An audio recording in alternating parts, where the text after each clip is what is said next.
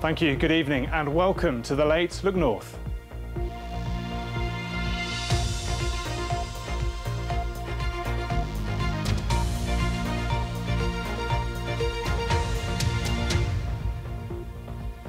First tonight, the father of a teenager who died while swimming in a river in West Yorkshire has told Look North about the shock of losing his son. 16-year-old Tyler Wilson drowned last month in the River Calder in Castleford. His dad, Carl, now wants to warn people of the dangers of going in open water.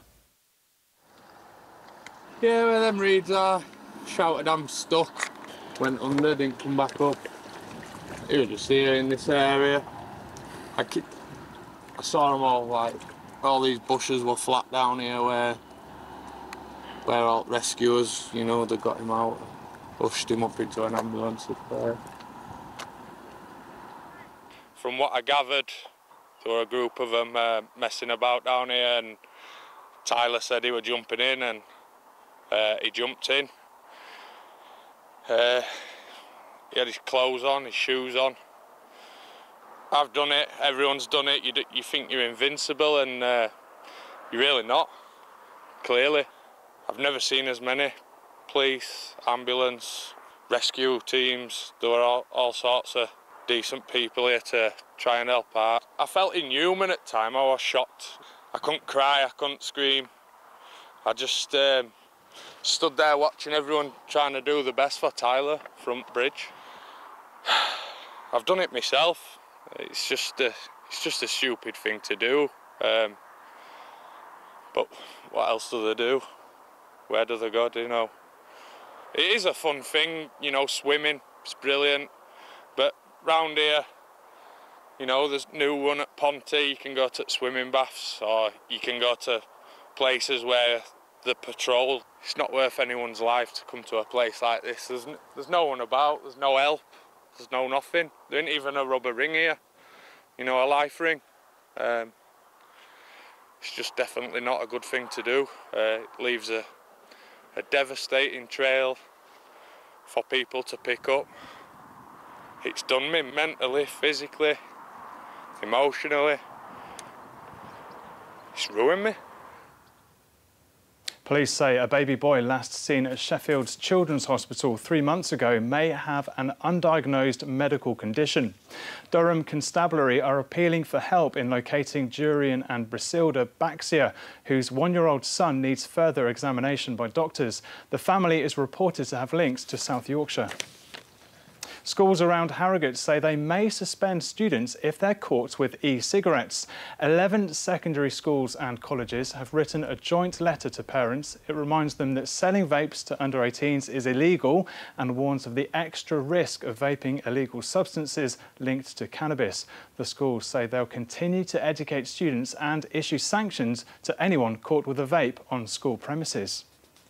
Normal maturation of a child where you're interested, you're exploring different things is still there. Obviously for children it's maybe been amplified post-pandemic, but I think the main issue that we've seen increase in schools is that the level of which they're available and how they really seem to be targeted at young people. More than 2,000 workers are to be made redundant after Yorkshire delivery firm Tufnells Parcels Express went into administration. The Sheffield-based business has appointed administrators after failing to secure new funding. The majority of Tufnells staff working in its 33 UK depots will be made redundant. Now, around 35 firefighters tackled a large fire in Leeds earlier. Videos on social media showed large plumes of black smoke over Bramley just before midday. 12 vehicles were destroyed in the fire. People nearby reported hearing several explosions, and Stanningley Bypass had to be closed for a time while firefighters extinguished it. Former coal mining areas around Barnsley, Doncaster and Wakefield need more money, according to a report by MPs. Research by Sheffield Hallam University shows for every 100 working-aged people, there are only 55 jobs in former coalfield areas, compared to 79 in other places.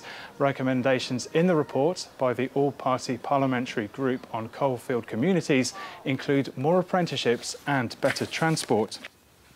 Now, the play Life of Pi, which premiered in Sheffield, has won 3 Tony Awards.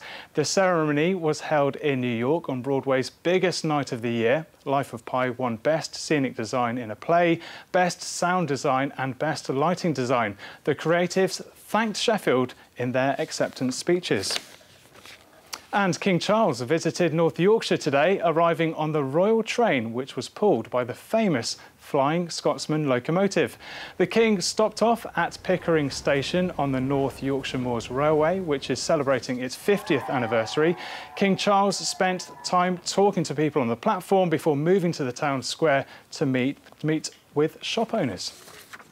Now, Paul's here with the weather. There were heavy downpours and thunder in Sheffield, according to my wife. Yes, that's right. She's a very good observer. The first rain, actually, for about a month, which is quite something. Chesterfield got a lot of downpours as well, but elsewhere it has been dry. It's actually been the hottest day of the year so far, 29 degrees recorded quite widely across our region. Tomorrow's sunny and hot once again. High pressure still in charge. It'll be there all week.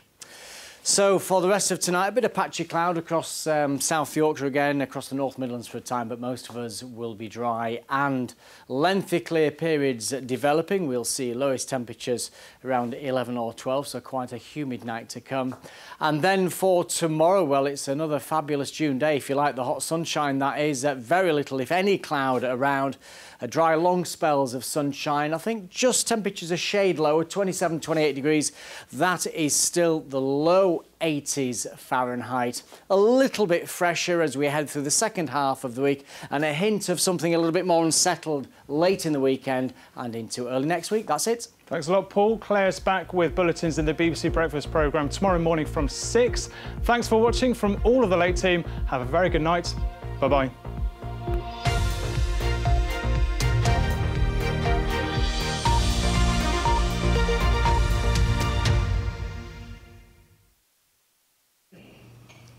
Who am I?